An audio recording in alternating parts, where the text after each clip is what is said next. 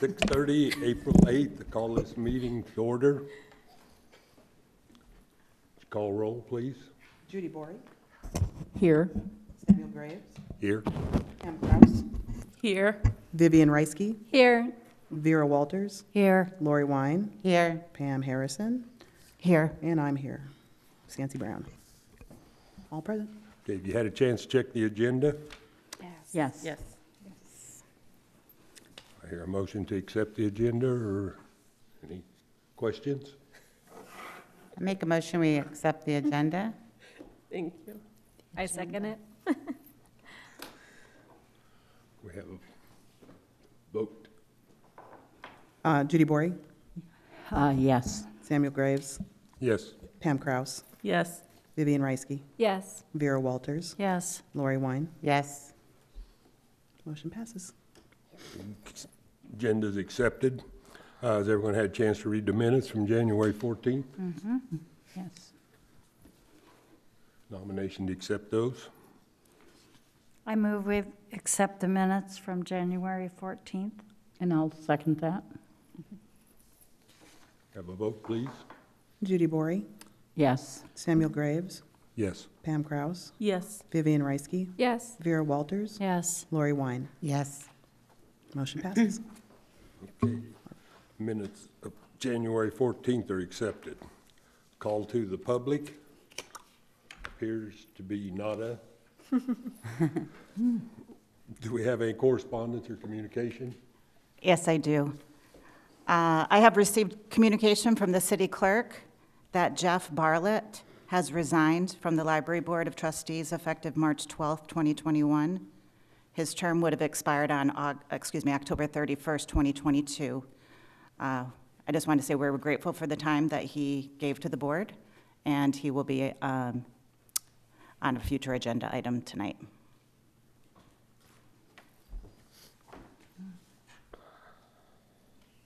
Any further communication?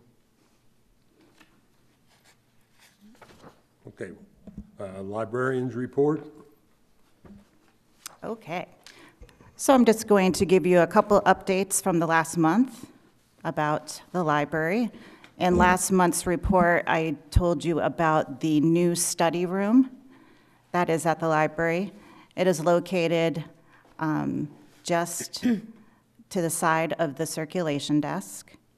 It was a room that originally housed the creation zone. And the creation zone is our room that has a 3D printer, the digitization station, and some other technologies. We've moved that to another room that actually has more space, and we have created a very private and reservable study room. So this is a picture of it. It actually has 6 chairs in it now. We have not advertised this study room at all since it started at the end of February. And we've already had over 50 reservations for it. So it's very popular for those that know about it. And now after tonight, more will know about it. Do you have tutors or anyone there, or they can just come in as a group and study? Or? The way it works, they have to reserve it. So they can reserve it when they come into the library, or they can reserve it through our website remotely. If they do it remotely, they do have to have a library card. If they come into the library, we can override that requirement. But it can be for tutors. It can be for someone that just needs a quiet room to study in. We do it for 2 hours initially, up to 2 hours. And then after that, they need to extend it on an hour-per-hour basis based on availability. So it's been working out really well, and we've got a lot of good response from it. How did those 50 reservations hear about it? Well, we posted a sign on the door that said this room is now reservable and how to go ahead and reserve it. Probably some word of mouth. I think that must be the only ways, unless other staff have told customers when they come up to the desk about it. Okay, thank you. Yeah. Is it listed on the calendar? It is not listed on the calendar. I wanted to hold off on really promoting it for a little bit until because of the COVID restrictions and so forth, you know. We do disinfect it after each reservation, but it's just extra staff responsibility to make sure that that room is cleaned. So we were just kind of letting it go for now to see how it would go. I don't want it to get too nuts at first, so it is the only room in the library that you can reserve, so I assume once the word gets out that it could become, you know, a little bit more of a fight to get a reservation, so. Okay, I'm going to move on to the mobile library. The bookmobile is now known as the mobile library. We wanted to have a name that was more indicative of the fact that we don't have just books on there. This is a picture of them at the First Friday event last Friday. You can see they're assisting a couple customers outside. We have a Wi-Fi hotspot on the truck so that anyone in the parking lot there at First Fridays can have free Wi-Fi while they're there. So that was really nice. We have gone to the last two First Friday events here in Apache Junction, and between those two visits, to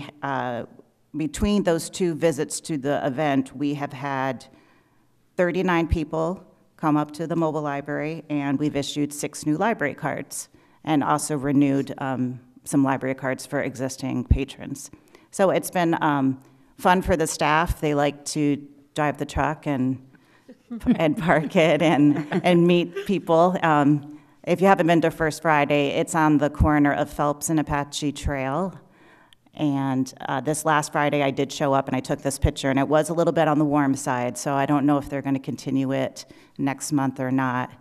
But they had the Mustang Club there with all of their cars and paws and claws and some food truck vendors, so it was a lot of fun.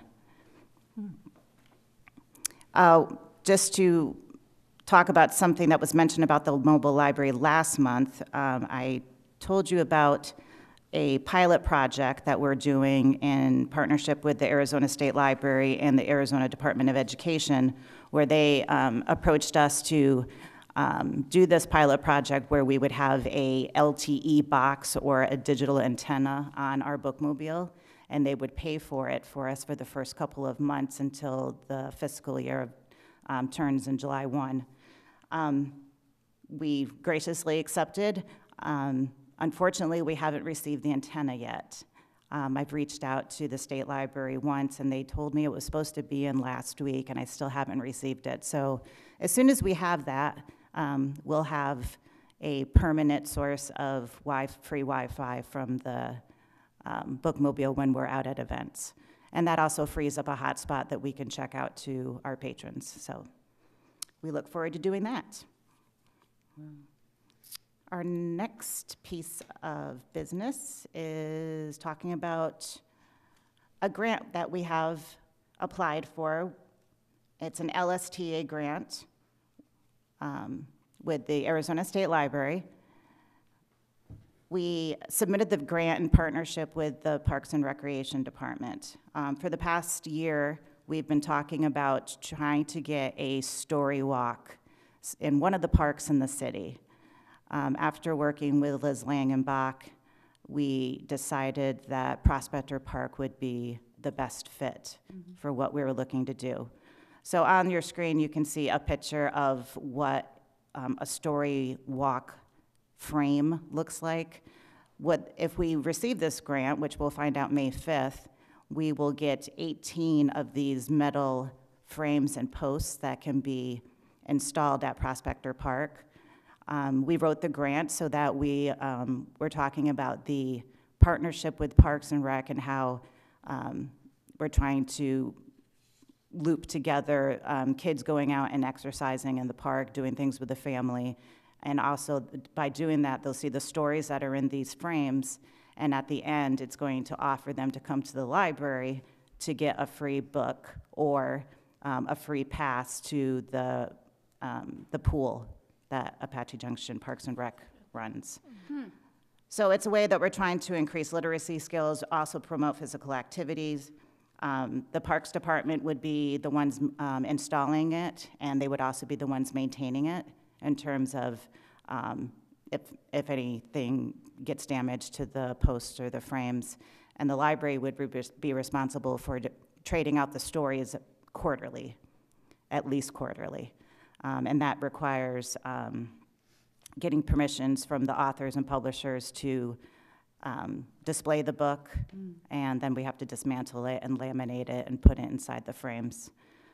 So we are hoping that we get this grant, and hopefully I will have news about that next month.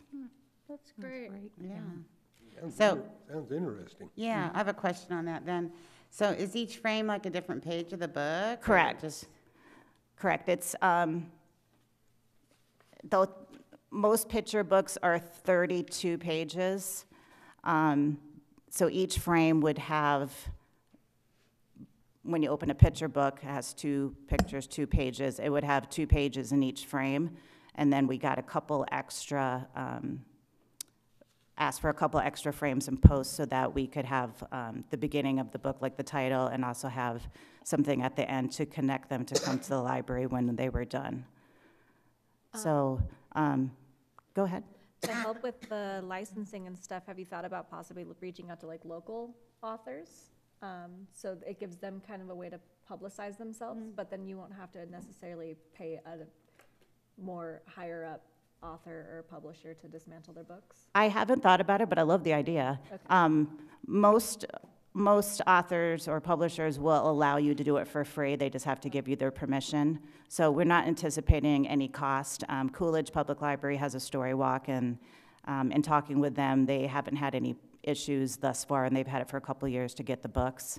But I love the idea of the local authors, and that could even tie into an event at the library where we could have the author come in or an illustrator to do a program. We've done that in the past, and it's been really fun. Awesome. So is there an age that this is geared to?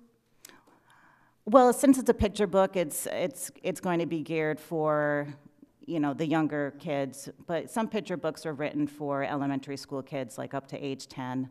But we really want it to be a family event. So it'll be in the park on a trail where people can have their strollers, and, if they want to go out there for a picnic lunch, they could go through and read the story. Some of the books you can get might have activities that they can do between the posts, so it might say, hop on one foot until you get to the next page or something like that. So it could be kind of a fun little activity. Thank you. Anything else about Story Walk? I think it's awesome. Great. adorable. Yes, he's so cute. Let's see, let's do the monthly report. I wish I had brought last month's report so I could show you a side-by-side, but I can tell you that this month, or the past month, March, we did check out or circulate more material than we did the month before. Approximately, it was between 2,000 and 3,000 more materials. And additionally, our statistics for visits also went up. And I attribute that to a couple of things.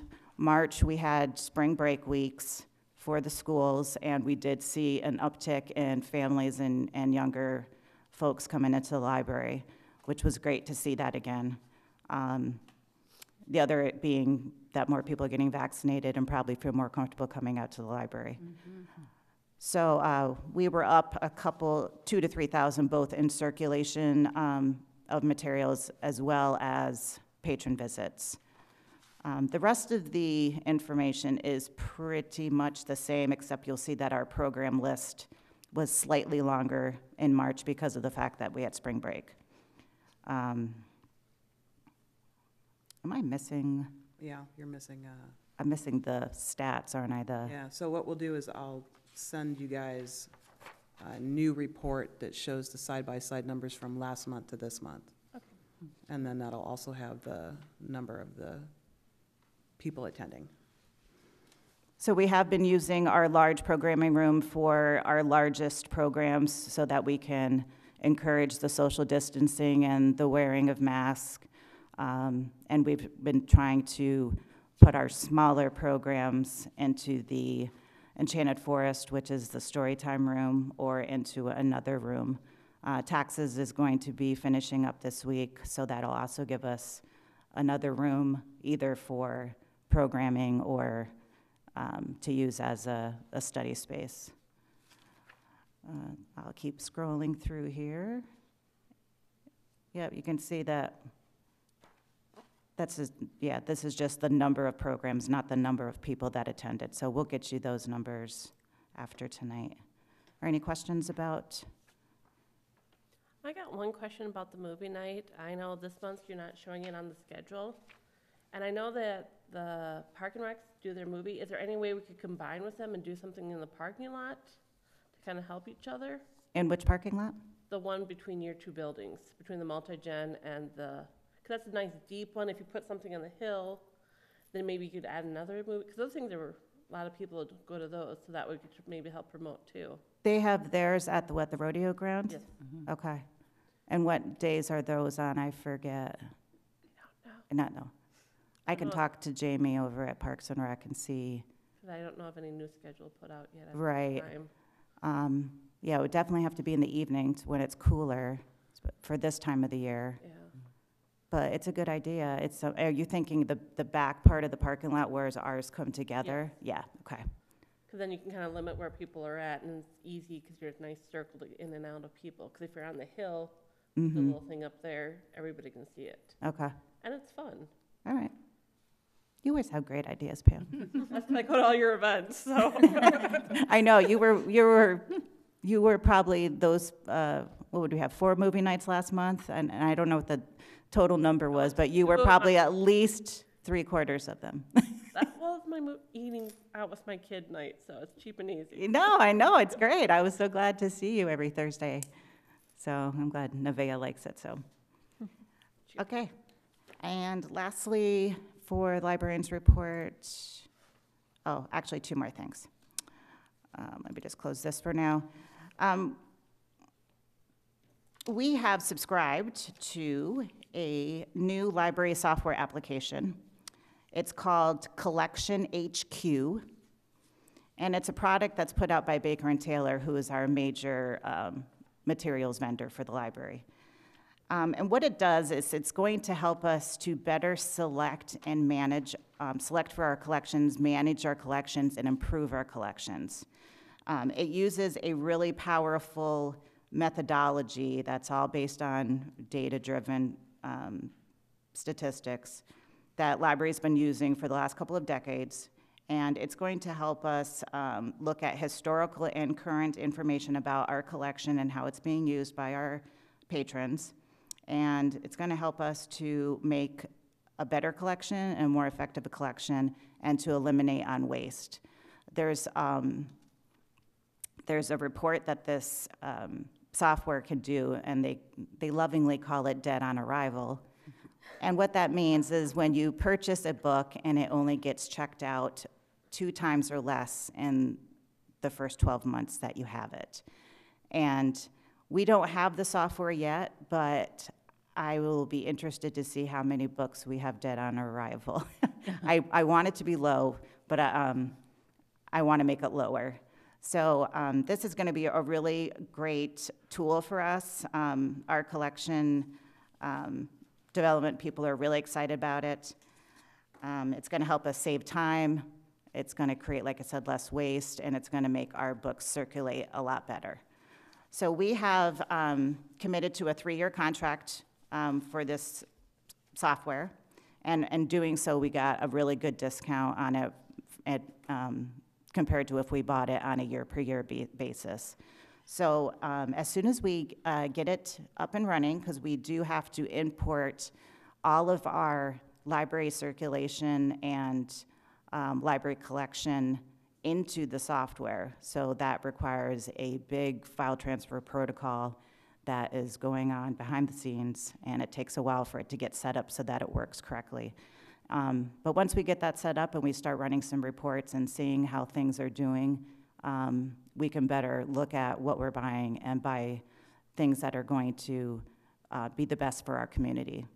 So I will let you know how that progresses. Does anybody have any questions on that? Will that include CDs and the DVDs that you have? Yes, it'll include everything in the library that is circulating.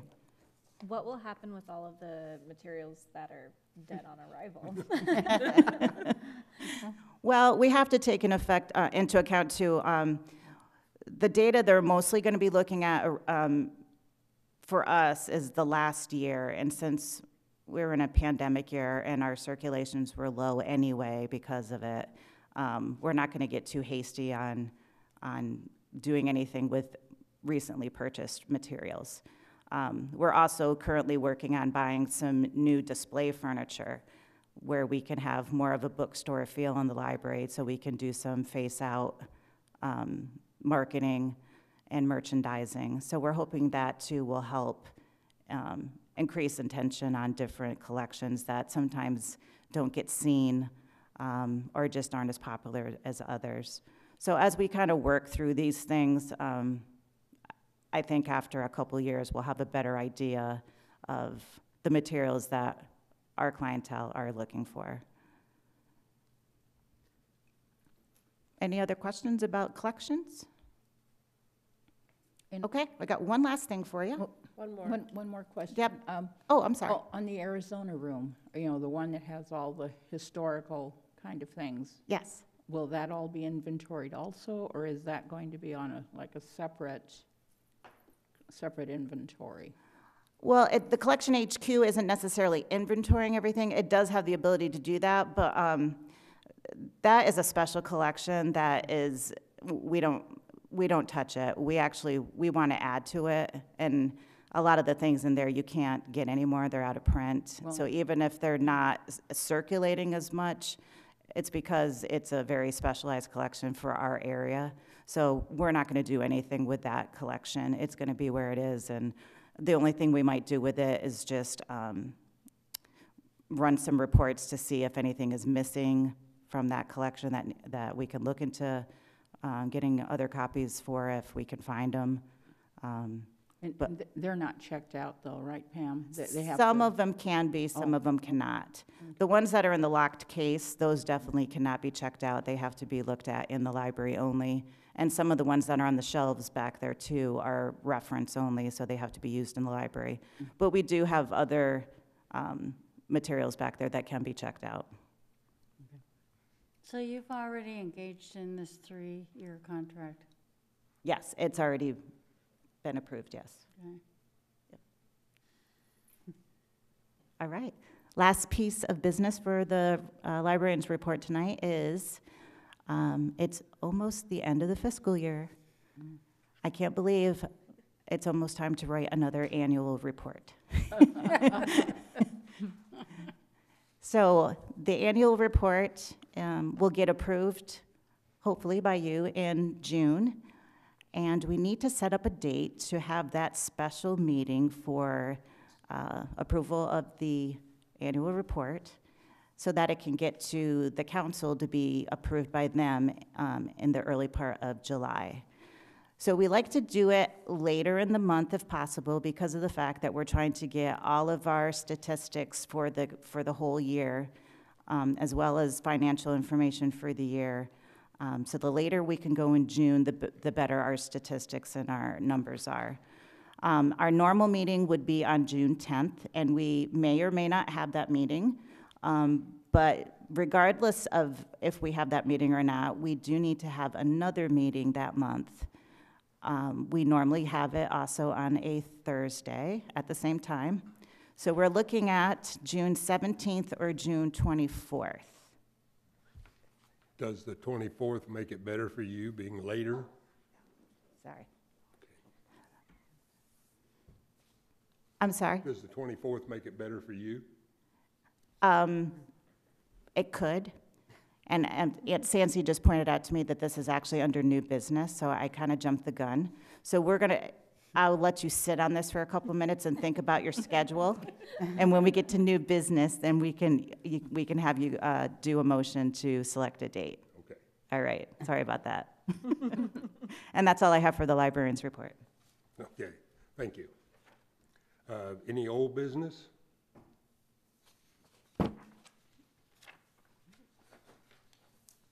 Okay. Under new business. Well, you have one agenda item before that one. Okay, so we want to elect the vice president first? Yeah, let's go Okay. ahead and do it in order. It looks good. Okay, we need to elect a vice president. I want to call for a motion to open the nominations. I'm going to nominate No, I Pam. just need a motion to Oh, open the I'm nominations. sorry. I'm jumping the gun too here. Easy to do. Oh, gosh. It's in the air, I think. I'll make a motion that we open the Nomination. nomination to appoint a new vice president. Okay, do we have a second? I second it. Okay, a vote, please. Judy Bory, Yes. Samuel Graves, Yes. Pam Kraus, Yes. Vivian Reisky, Yes. Vera Walters, Yes. Lori Wine. Yes. Motion passes. Okay, do we have any nominations for the vice chairperson? I will now nominate Pam Kraus. Thank you for saying that. Okay. Do we have any nominations for vice? Pam's already I'm on the secretary, Oh, That's right. so, Can't I do get- both, right? I'm void then, right?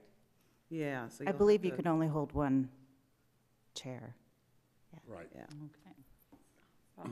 I nominate Vivian. I'm not going to butcher your last name, I'm That's sorry. Rice ski. Rice likes to ski. Ms. Reisky has been nominated. Can we have a roll call? Oh, now you're going to call for any other nominations. Okay. Do we have a nomination for vice president? Any others? Do we have a nomination for vice president? Do we have any other nominations for vice president? Can I have a motion to close the nominations? I move we close the nominations for vice president. I'll second that. Judy Bory? We need a roll call vote. Yeah. Judy Bory, Yes. Samuel Graves, Yes. Pam Kraus, Yes. Vivian Reisky, Yes. Vera Walters, Yes. Lori Wine. Yes. Motion passes. Congratulations. Congratulations. Do we have a motion to approve the first person nominated for vice chairperson? I move we approve the nomination for vice president. And I'll second that. Who second, Judy? Yes. Okay, we need a roll call. Okay. Judy Bory, Yes. Samuel Graves, Yes. Pam Kraus, Yes. Vivian Reisky, Yes. Vera Walters, Yes. Lori Wine. Yes. Okay, motion passes. And you're done. Across the roll forward, and it appears that Ms. Reisky is our new vice Congratulations. president. Thank you. Congratulations. That was only slightly painful. I know. Okay, then we need to set a date for our June special board meeting, Correct. and it looks as though the 17th or the 24th. Is there any problem with those dates? And I think you have to do a motion on these ones as well. When we get to it, or do we just? Somebody will need to make a motion for one of those dates, I believe. I move that we have a date and time for the 24th of June, 2021, for the special board meeting to discuss and approve the library board annual report. I second that. Okay, can we have a roll call? Judy Bory, Yes. Samuel Graves, Yes. Pam Kraus, Yes. Vivian Reisky, Yes. Vera Walters, Yes. Lori Wine. Yes. Pass for the 24th. There's June the 24th will be a special meeting to approve the annual report. What time do you? 6:30, Also at 6:30. 6:30, yeah. right here, or It'll be here, yes. Day before my birthday, let's do this. Birthday cake.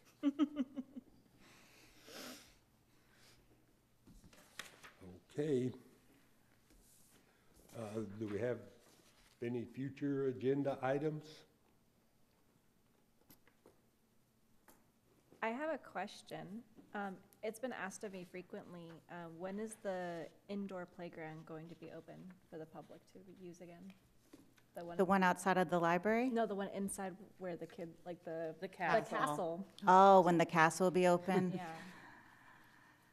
I don't have a definitive date. I'm kind of just playing it day by day and assessing what's going on around us. My fear is that if we open the castle, it's going to be, first of all, difficult to clean it. And also, now that the weather's getting warmer and people are looking to do more things inside, I'm a little nervous about the number of people it might bring into the building. Not that we've had the capacity limit of approximately saying between 25 and 35. And that's pretty much where we've been pretty consistent with that in terms of how that's the amount of people we are getting in at any one time, that or less. So I don't have a clear answer. And I have had people ask me as well. I'm hoping that by the time we have summer reading that we'll have that open. I just don't want to move too quickly with it. Fair enough. Good for So. you. I just know with all that almost 100-degree weather we've already had. I know. It's hot already. I know. It's like last summer all over again. Our winter was very short. It was. Winter. I know. Any requests for the future agenda items that you want us to consider? Just check with Park and Rec about doing a movie. Yeah. Combined, but Okay. Any other future agenda items? Do I hear a motion to adjourn? motion to adjourn. I second. Yeah, you don't need Oh, fair.